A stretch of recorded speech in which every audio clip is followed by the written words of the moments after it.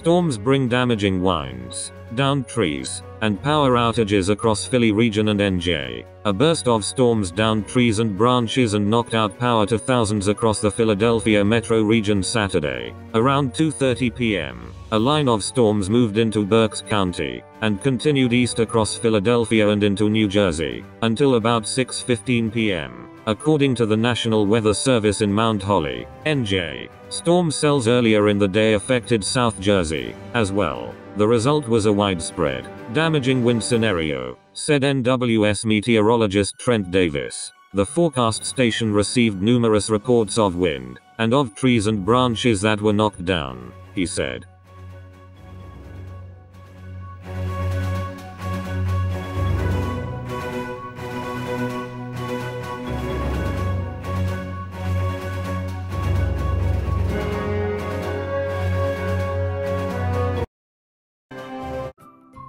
Thank you for watching.